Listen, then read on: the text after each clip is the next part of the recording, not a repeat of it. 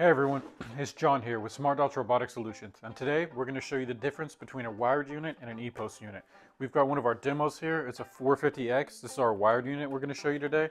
And then this is a 550 EPOS. It's pretty much the same as the 450 EPOS. It's just commercial, so it's orange. All right, now let's start with the exterior. As you can plainly see, the top is going to be different on both of these. We've got a control panel here. We've got it's a little bit dirty, it's been out in the field. But you got your buttons and everything. This one, as you can see, no buttons, just a simple small stop button, start button. And the reason it needs this room is all your GPS capability, your EPOS communication is going to be right here. Now they do look a little bit different in height, and that is because that is all packed into right here. And the wheels on this are going to be a ½ inch bigger. Not a real big difference, but you know, just something to know. Now the bottom of these bad boys looks the exact same. You've got the same cutting assembly, the same front wheels. Everything's going to be the same on both of these. I'll just show you. As you can see, same everything under here. Now we've removed the top cover on both of these units, and you can really start to see the differences.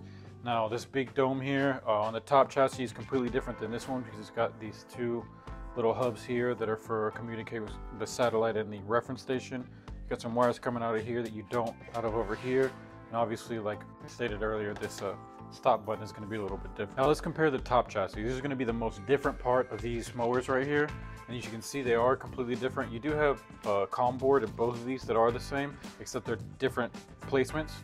Now here you've got the RTK GNSS board, and that's going to be your satellite board with getting the accuracy and the connection between the reference station and the satellite.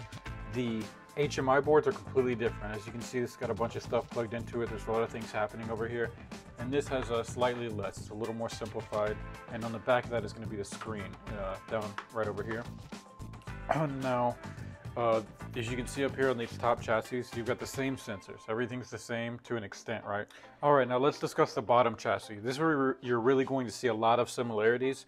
For instance, even though this isn't a wired mower, it still has a loop sensor board like the wired mower does over here. The batteries are actually the same. These are old style batteries, just the new type cells.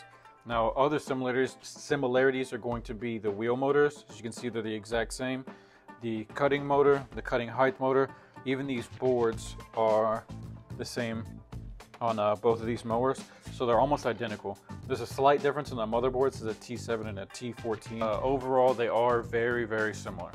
Now, in conclusion, these two may seem like very similar mowers, and that may raise the question, hey, if I have my 450X and I wanted to upgrade it into an EPOS, could I do that?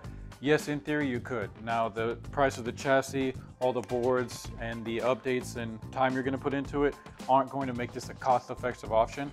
So I would always suggest getting a brand new mower. You're going to get a lot more longevity out of a new EPOS unit. You're going to know that everything's updated, and you're just going to get a lot more for your time and effort.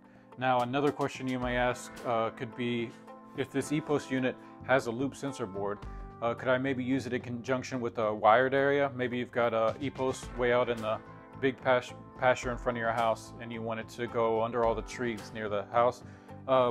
It does have the hardware to do that, but we haven't received an update for something like that. Whether it's a 450X, a smaller unit, or maybe a big EPOS unit, just make sure that you go to smart-dots.com or call us if you got any questions. We would love to answer anything you can come up with.